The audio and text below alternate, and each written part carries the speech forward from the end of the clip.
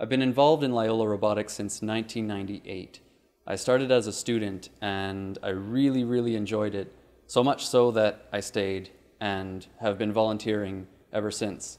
So I've been a volunteer in some way, shape or form since 2003 and have been to many competitions all around the world, including Mexico, because of robotics. So I'm very grateful for the experience that I've had, and it really is thanks to this program that I've experienced what I have. So this is my first year, and I've learned a lot so far from mentors and also fellow students, and I've really had a lot of fun. This is a very interesting year. We've gotten a massive growth spurt.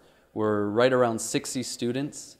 So that includes students both from Loyola and from Sacred Heart. I joined robotics at around September at the beginning of this year. I really enjoy the friendships that you make and just the gaining of new knowledge and the things that you learn and just the entire environment that surrounds you. So the premise of the competition is that teams from all around the world have 6 weeks to design and to build and to practice with and to program a robot.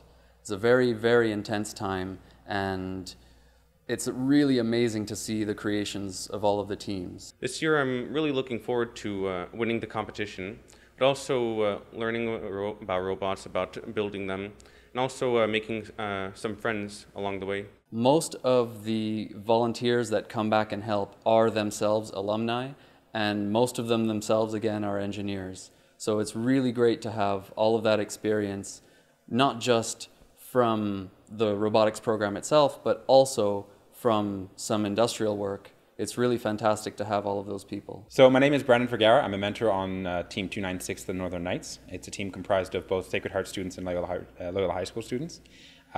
Working with this team, I've recognized that some of our students have actually, their math grades have improved as a result of being members of this team.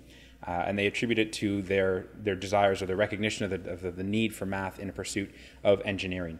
So their math grades have improved since joining the team, and it's been quite an accomplishment as mentors to see that. During the course of the competition season, it's our job as mentors to make sure that the kids go from absolute beginners to having a pretty good experience and a pretty good knowledge of robotics. So whether that's programming or design, a lot of construction, assembly, or driving on the field, it's really our job to make sure that they have an experience in that. A lot of our mentors that do come back as volunteers, as mentors of this team, have actually pursued a career in engineering, and they attribute their time on the team to the reason why they actually pursued that academia in engineering.